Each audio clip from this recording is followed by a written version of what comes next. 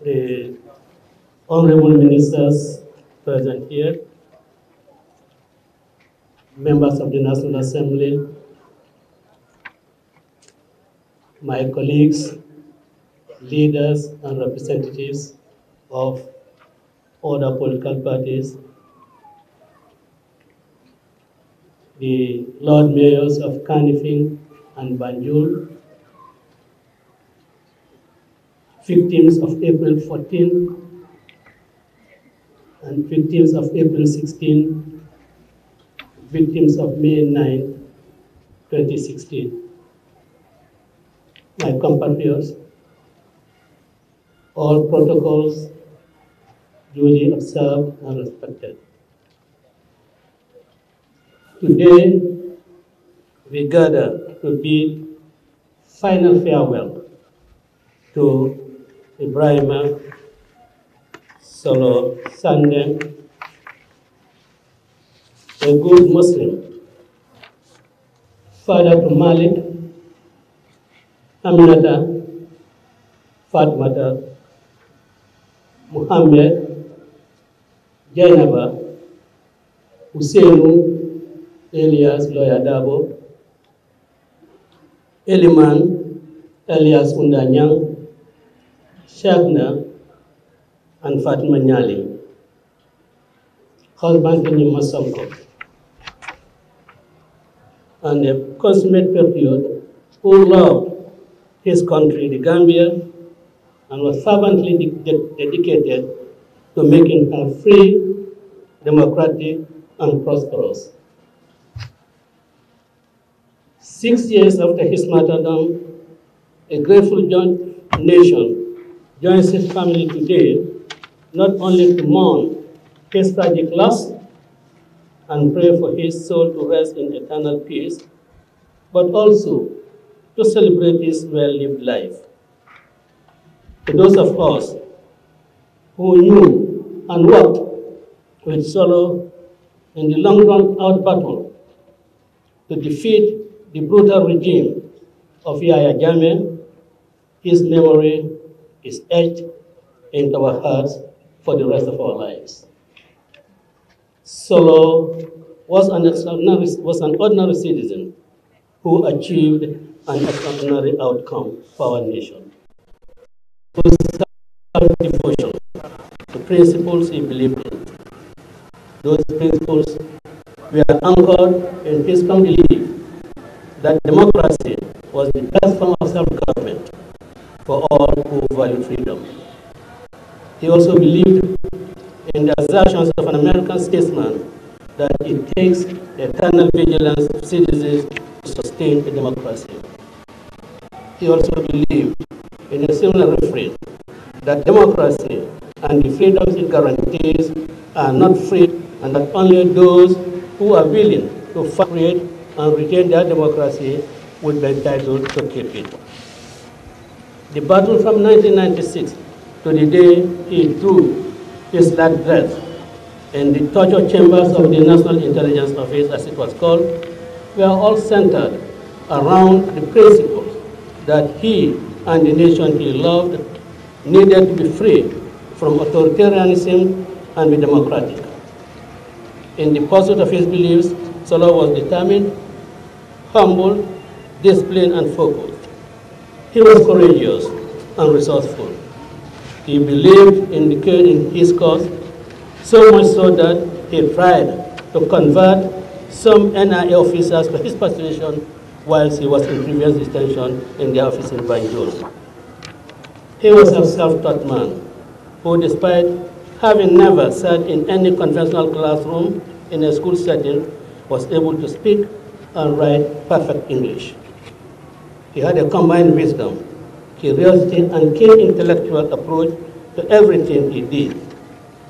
In the leadership position he was given as a long-serving member of the United Democratic Party executive, Solo always brought energy, excellent organizational skills, and laser focus on achieving results. He believed the journey to freedom entailed necessary sacrifices, and he was always at the forefront of whatever was required at the time resources, personal comfort, or even exposing himself to risk. If he believed something needed to be done, he would first try to do it before asking anyone else. Nothing stands out more in the life of Solo than the immense courage that lay beneath his humble disposition. He, like most Gambians who lived under the tyranny of Yahya Jammeh, was very conscious and aware of the torture and disability that were the hallmark of that cruel regime. He had personal experience as well as intimate knowledge of the regime's cruelty, but was never the one to be coward. He believed that the price of freedom required sacrifice, and he possessed the courage to face the dangers that stood between what obtained and what he aspired for our nation. Solo believed as long as there exists a Gambia, there must be Gambians ready and willing to fight for its freedom. That was what drove him from 1996 to the day he was martyred in the hands of killers who believed by killing this good son of the land, they were killing the principles he believed in. The brutality of their conduct deprived this nation and his nuclear family, as well as the larger Gambian family, of his company. In killing Solo for exercising his constitutional rights, our nation regained democracy that was interrupted for 22 years. His ultimate sacrifice of losing his life is what gave us deliverance from the Jammeh regime. We must note that democracy that exists today is not a gift, ramp token bestowed on us, the citizens. Neither is it a miracle that materialized out of the thin air.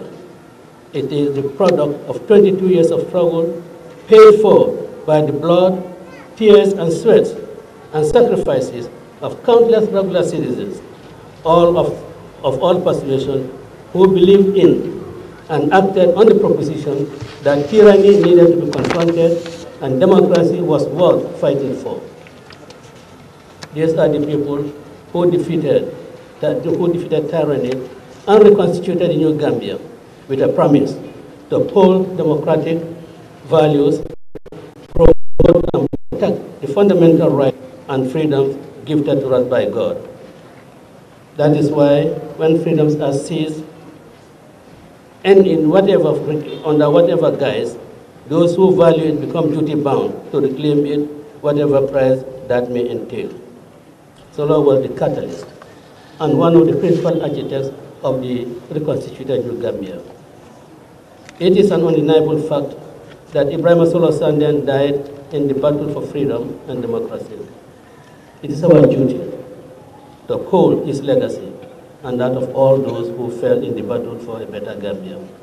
The best way to honor the sacrifice of the fallen is to live up to the principles of freedom and democracy for which they paid the ultimate price. Name monuments after them and give a national funeral to Solo have symbolic and optic value, but legislating good electoral laws, and more importantly, by demonstrable conduct, manifesting the core principles of freedom and democracy he advocated and believed in, would be the more befitting a tribute to him. Free people living in a democracy that democracy must live like free people in a democracy. Solo died for principles whose validation must go beyond verbal affirmation.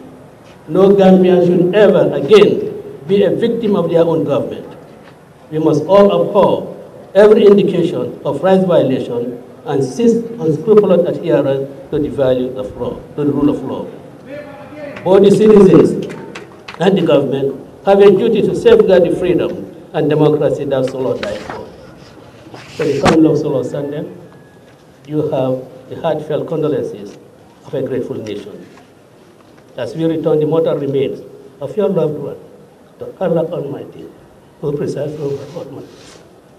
Your father, husband, uncle, my friend, my younger brother, my comrade, my trusted ally, You stand tall in the annals of Gambian history for his selflessness, courage, and dedication. We pray for Allah to grant him Jannah and bless this nation. Solo Sandeng,